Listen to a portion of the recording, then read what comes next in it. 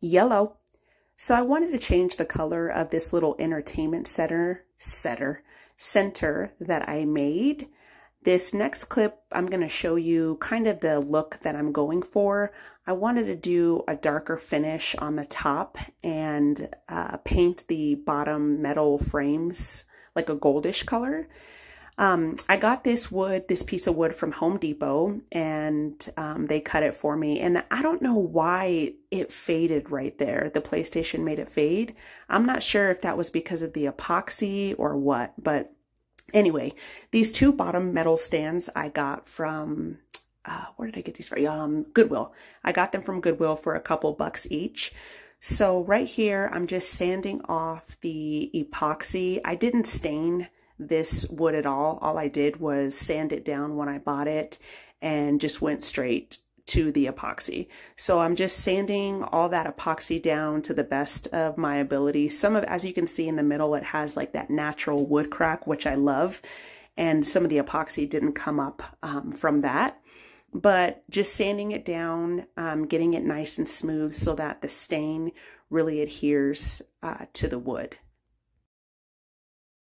I really enjoy doing stuff like this, you guys. It's like just so peaceful, and yeah, I like it a lot. I like refurbishing furniture. I flip furniture a lot and sell it on OfferUp or Facebook Marketplace, things like that. But lately it's just sucked going to the thrift stores because everything is just so expensive, you know? And one thing about me, I am frugal. So I will not pay for things that are overpriced. No, ma'am. And now that I'm looking back, I really wonder if like the heat from the PlayStation had something to do with making the wood a different color, because that, like the spot where I'm going to call it the entertainment center, the spot where it's at, it doesn't get much sun. And it's just so weird that that was the only spot that made it turn colors. I don't know. Anywho. Don't ask me why I didn't wear any eye protection, because usually I do. And as you can see, the dusties are flying up in my eyes. Like, girl, do better. All right, so now that it's all sanded and smooth, I just got some hot soapy water and I cleaned this down really, really well. Just make sure that, you know, all those dusties are up and the wood is nice and smooth, dry, and clean of debris. I really tried to get into those cracks as best as I could, but, you know, it is what it is. I hate that saying. I don't know why I just said that.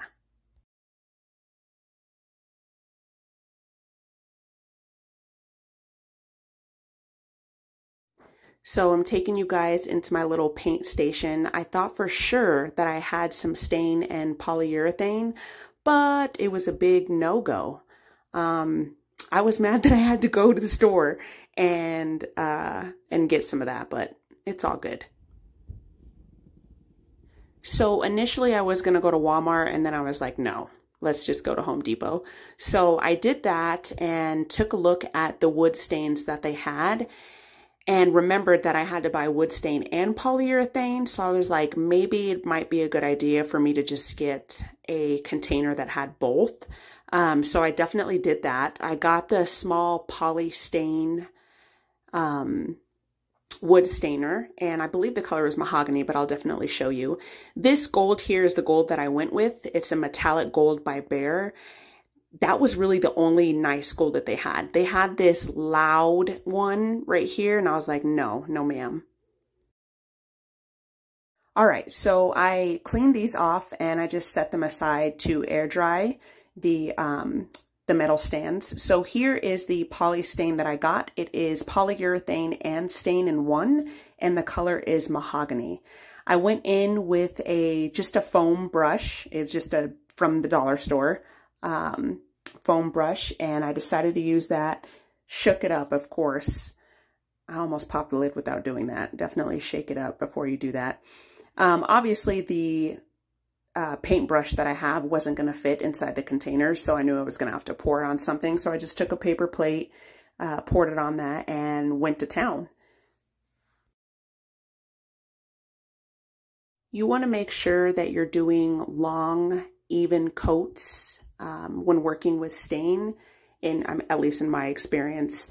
You just want to make sure that you don't stop, because it'll get blotchy. Just do long, even strokes. And if you do happen to stop, as long as it's wet, it's easy to, to make that stroke or splotch, whatever, even. And in my opinion, I personally like working particularly with foam brushes when working with stain, because it absorbs a lot of stain a lot more, and you're not having to use a lot of it. A little bit goes a long way. And I'm just working the edges here. The edges can be kind of tricky because they're jagged and not as smooth. So with the edges, you could definitely do what I told you not to do. Just like blotch in the edges. Take the brush, and I'm going to show you here in a clip. Take the brush and just kind of like blotch in the cracks or edges of the wood and just smooth it out. So right here, I'm just showing you what it looks like with the first coat, and I really like the way that it looked, but I do not like how you can see the that spot where the PlayStation was. I really dislike that a lot, so I'm gonna go in with another coat. So I'm showing you here how I'm blotting in the natural crack of the wood. Just take the foam brush and blot it in the wood and then smooth it out, and it'll be perfect. It'll come out fine. So like I said, I really like the way this color came out. Not too dark, not too light, but I don't like that you can still see that spot. So unfortunately it did start raining, but that's okay. I just took the metal frames out into the garage and went ahead and started with my first coat. And then this is me going in with the second coat and flipping them over and giving the top its first layer. And I did this several times. I repeated this process several times, but I didn't want to bore you guys with the same stuff. I think I ended up doing 3 coats of the spray paint, because obviously they're black, and going to a lighter color, it's going to need more coats. And the way that like the framing was, it's really intricate, so it was kind of hard to get into the cracks, the nooks and crannies the first couple of times to get everything evenly coated. So here I am going in with the second coat, and I definitely started on the left side where the PlayStation was, because I wanted to make sure that that side was really penetrated and the stain adhered so that it would be even. And that worked out really well. I'm glad that I started on that side. So yeah, just repeating the process, making sure the coats were even. It wasn't perfect. Like you can see that there was still some spots that weren't overly saturated, but that's okay because I like that woody, distressed kind of look. It does look a little blotchy here, but it is wet. I'll put in another clip where it's about 90% dry. I took these out to the porch to get some natural sunlight. This is the final coat that I had, and I apologize for the background noise. But yeah, they came out, I think they came out really good. And then I've got the wood in the garage, and it's about 90% dry here. And yeah, it's even. I feel like you can still see the spot a little bit, but it's not as noticeable at all. And unfortunately, it started raining, so I had to move the metal frames back into the garage, and I did separate them. I ended up doing one more light coat on the top, and that was it. All right, guys, it is the next day, and here's how it turned out. I think it came out pretty nice. What do you guys think? Yes, ma'am. Thank you guys so much for watching. I hope you have a great week.